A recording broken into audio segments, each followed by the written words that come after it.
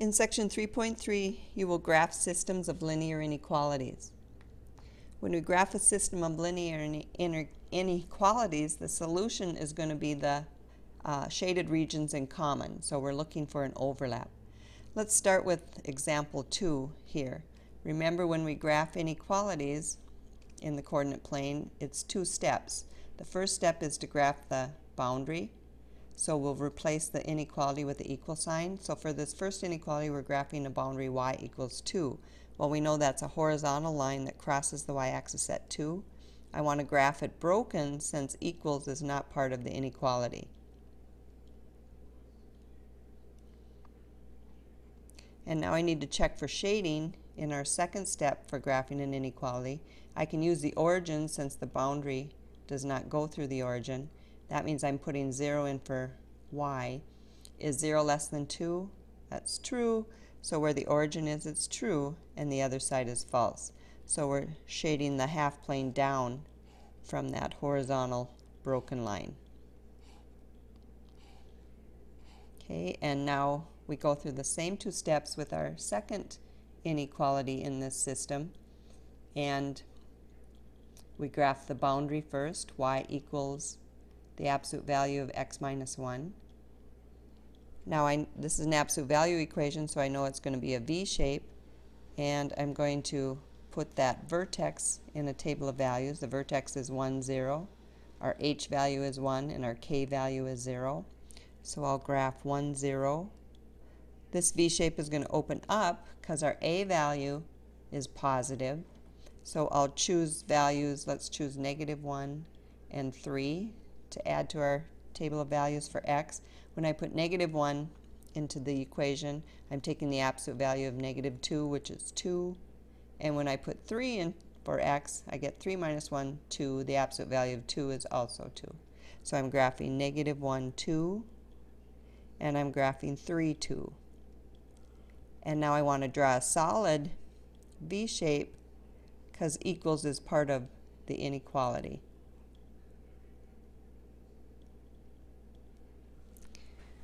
Okay, now I'll check for shading. So I'll use the origin since it's outside of the V shape. And I'll put 0 in for y. And I'll put 0 in for x. And simplify. But the absolute value of -1 is 1, and 0 is not greater than or equal to 1. 0 is less than 1. So this is a false statement. And so where the origin is, it's false. Inside is true, so I'm shading inside this solid V shape. So now you can see the overlap is this triangular region that I've shaded in. It includes the solid part of the V shape, but not the broken part of the horizontal line. It's a bounded region. Okay, in this system we're graphing 4 inequalities in the same coordinate plane. And we're going to go through all of those same steps. We're going to graph the boundary, x equals -2. Now that's a vertical line that crosses the x-axis at -2. It's solid because equals is part of the inequality. And when I check for shading using the origin, I'm going to put 0 in for x. So I have 0 is greater than or equal to -2, and that's true. 0 is bigger than any negative, so where the origin is, it's true. The other side is false, and I'm shading to the right of that vertical line. Okay, and now I'll graph the second boundary, which is x equals 10. That's a vertical line that crosses the x-axis at 10. And it's also solid because equals is part of the inequality. Checking for shading using the origin. I'll put 0 in for x again. Is 0 less than or equal to 10? That's also true. So I'll shade towards the origin. And you can see that the overlap right now is between these two vertical lines. But we have two more inequalities to put on this coordinate plane. So graphing the next boundary, it's 3x plus 2y equals 6. Now since my coefficients 3 and 2 divide evenly into that constant term 6, I'm going to use x and y intercepts. So when I let x equal 0, I'm left with 2y equals 6, so I know y equals 3. And when I let y equal 0, I'm left with 3x equals 6, so I know x equals 2. Excuse me. So my y-intercept is 3, my x-intercept is 2, and now when I draw this line, I want to draw a broken line since equals is not part of the inequality.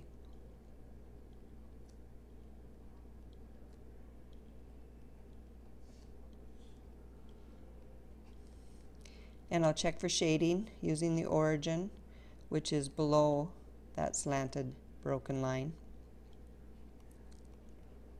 And I'll put 0 in for x and 0 in for y. Is 0 less than 6? That's true again.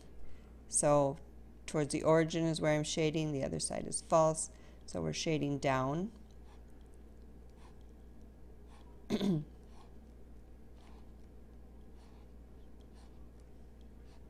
And we have one more boundary to graph.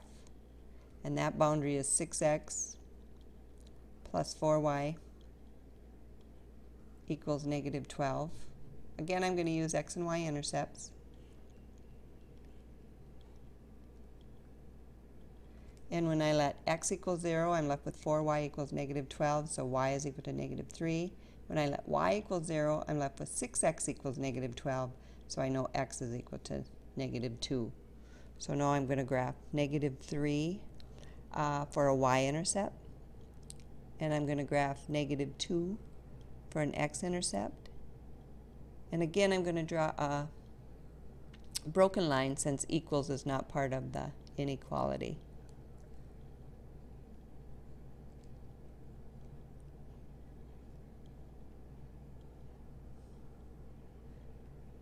And I'll check for shading using the origin, which is above that broken line.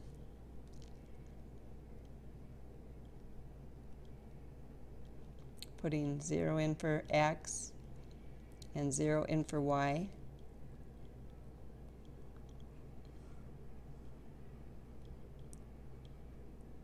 I have 0 is greater than negative 12, which is true. So I'm shading up towards the origin, the other side is false, and when I do, I can see that my overlap is between the vertical lines, but also between the broken slanted lines. So I'll just shade that solution to this system in. You can see it's going to be another bounded region, because when I get down here close to that vertical line, we're going to stop at that vertical line. Okay, another bounded solution.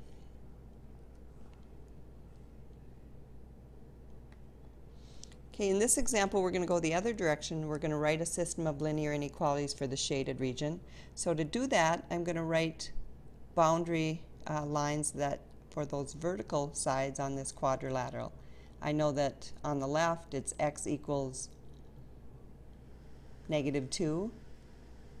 I also know that it's going to be x is greater than negative 2 because we're shading to the right. On the other side, we have x equals positive 2, and I'm going to be shading to the left, so I'll write my inequality as x is less than or equal to 2. Okay, now I have two slanted lines along the top and bottom of this quadrilateral. Okay, the slanted line along the top has a slope of, if I go from one point to the other, it has a rise of 2 units and a run of 4. a rise of 2 and a run of 4 simplified would give me a slope of 1/2. And now I can see where it crosses the y-axis also at 3, right between those 2 points, so I have a y-intercept of 3. So I can write the equation y equals 1/2 x plus 3. And now I have to decide on the inequality. Since it's shaded downward, I'm going to assume that it's going to be y is less than or equal to 1/2 x plus 3. But I'm going to check using the origin to make sure that I have my shading correct. So I should get a true statement here because the origin is shaded. So when I put 0 in for x and y, I have 0 is less than or equal to 3, which is true, so the shading is correct. So y is less than or equal to 1/2 x plus 3. I'm going to add to my system, and then I'm going to take care of that bottom line. The slope of the bottom boundary to this region has a slope of down 2 and to the right 4. So it looks like -2 over +4, which simplifies to -1/2. Okay, and the y-intercept is equal to -3. So I can write this equation, y equals -1/2 x minus 3. And again, I'm going to guess that it's y is greater than or equal to -1/2 because we're shading up from that boundary. And I'll check using the origin, and again the origin should make this inequality true. So I'll put 0 in for y, 0 in for x, and simplifying I get 0 is greater than or equal to -3. True, 0 any negative, so we've got